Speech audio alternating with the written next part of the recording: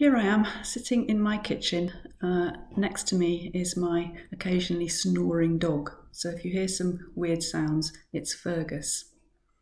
I chose to sit here rather than in my chapel or in my study, because prayer is not religious, it's about life. It's about inviting God into our everyday lives.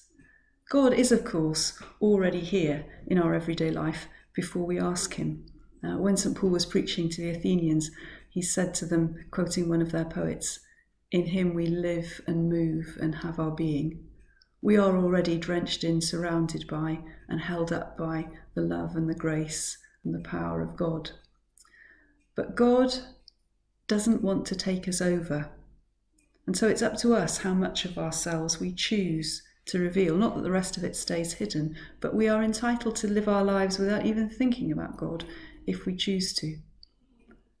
But if we wish to live our lives in a relationship with God, opening voluntarily our hearts and our lives and the lives and hearts of those we love and care about and the concerns of our world to God, then we can learn to direct our thoughts towards God and to express our hopes and our fears to him, to give him permission to move in and through us by our prayers.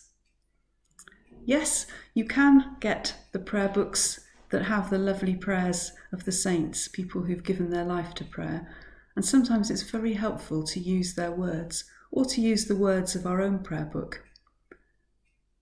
But also we can frame our own simple sentences or our rants. If we're angry or upset, it's perfectly okay to rant at God, to cry before God, to laugh with God, or simply to send up arrow prayers, help. You and I have got the best guide to prayer that we could ever have, living inside us, and that's the Holy Spirit. So really, you don't need me or anybody else to teach you how to pray. You just perhaps need the encouragement, as if you were sitting in a rowing boat and I was launching you off. That might not be a very good analogy. I would be hopeless in a rowing boat, I'm candid. But what we're trying to say in this year of prayer in the diocese is that each one of us can open our lives and our hearts to the living God, to the Holy Spirit, who is God's gift to us through his Son, Jesus Christ, our Lord. And as we do that, God doesn't expect polished words. He just wants us to tell him what's on our hearts, what's concerning us, in our natural words or in groans.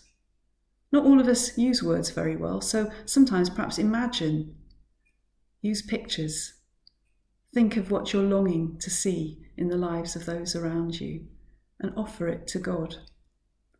I like to use the words that Jesus put in the mouths of the sinner, who he contrasted with the Pharisee who prayed long words on the corner of the street.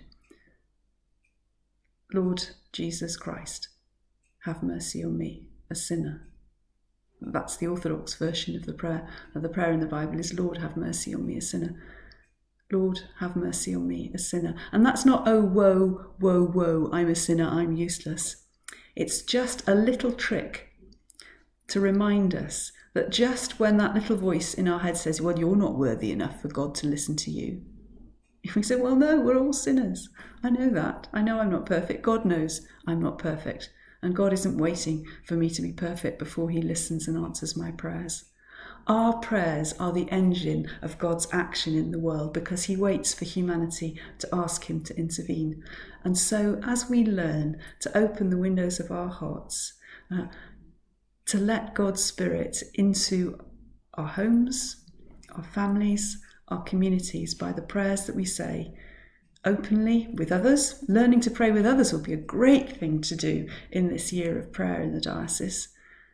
But actually starting to let God into your everyday lives is where it begins.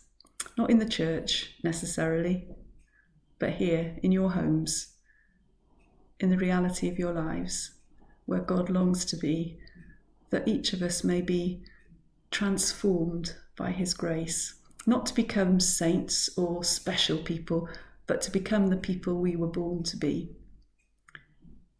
And that we each might be channels of God's grace, so that all those people around us may also be encouraged by God's Spirit to be the people they were born to be.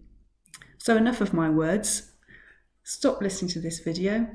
Sit down, stand up, go for a walk, whatever makes you feel comfortable and just takes your next steps in your prayer journey with God.